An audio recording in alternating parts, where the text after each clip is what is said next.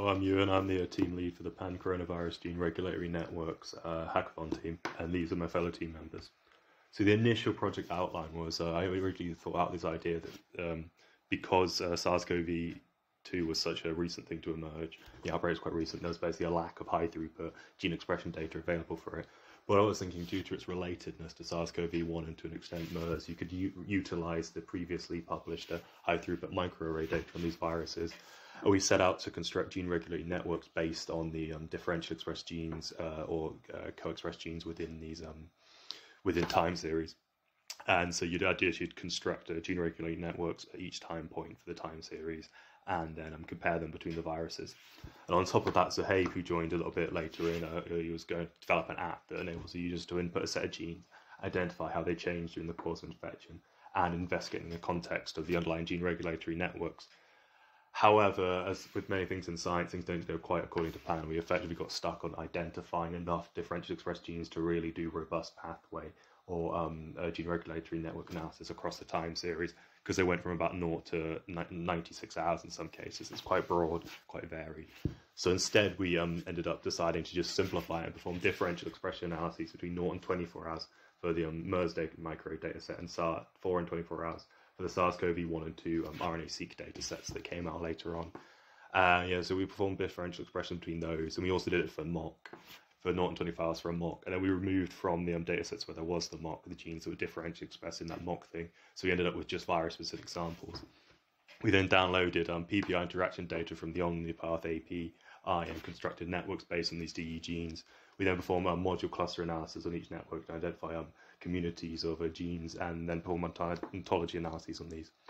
Now, this is what we got when we looked at the different viruses. You got MERS, CoV-1, and CoV-2 going from left to right. And you see that for MERS, with the similar thresholds that we used, you end up with about 6,000 differentially expressed genes, which is quite a bit. And I think a lot of this is possibly due to just the high noise within microarrays, but also the data is quite old and a bit not the highest quality. Whereas for the CoV-1 and CoV-2 differential expression genes, is much more kind of similar pattern between them. And in fact, 5 of those 600 genes, roughly 600 genes are differentially expressed. About 500 of them are in common, which is quite interesting. There's quite a high correlation between the two. However, when you integrate it with the MERS and look at all the common genes between all of them, you only get about 80.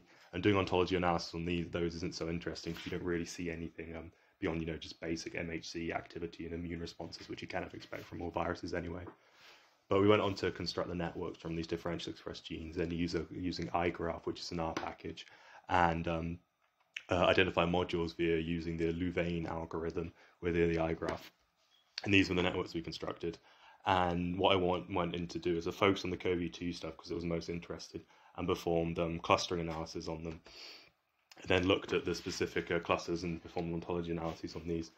And what we saw was clusters 1, 2, 4, and 5, they were all basically just related to cell cycle and mitosis and just general cell proliferation, which is fairly generic and not that big a deal when it comes to understanding virus infection, because viruses do by their nature try and prevent an arrest of the cell cycle or sometimes modulate the cell cycle in order to promote their own replication.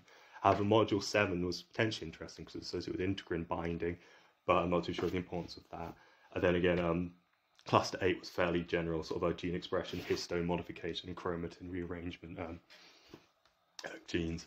However, what was interesting was we then decided to compare the CoV-1 and CoV-2 genes to each other, the modules, and we did something where you compute the Jacquard similarity index between the modules, just how similar they are, and it actually came out that with using a specific threshold of 0.6, and similarity goes from 0 to 1, we ended up with 3 modules that are in common from the CoV-2 and the CoV-1. However, again, these are these quite unrelated generic things that aren't particularly interesting from the context of our viral infection. So moving on to the app that Zahaib developed. So the idea behind this is you can input your own genes into this this platform, and it will tell you and show how these genes change over the time course. This is using the SARS-CoV-1 and 2 RNA-seq data. And the idea is you can sort of get an idea of the gene trajectories and which genes are changed throughout time period.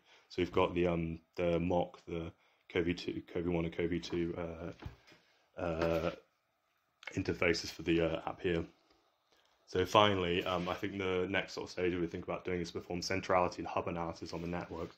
We then potentially incorporate SARS-CoV-2 PPI interacting data that's just come out about a month ago to see if any of those genes are specifically targeted by CoV-2. And then also, Zahaib wants to integrate the network visualization into the app so you can understand the genes that are changing in the context of the underlying gene regulatory networks.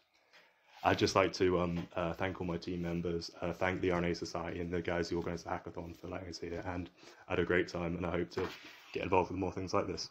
Cheers.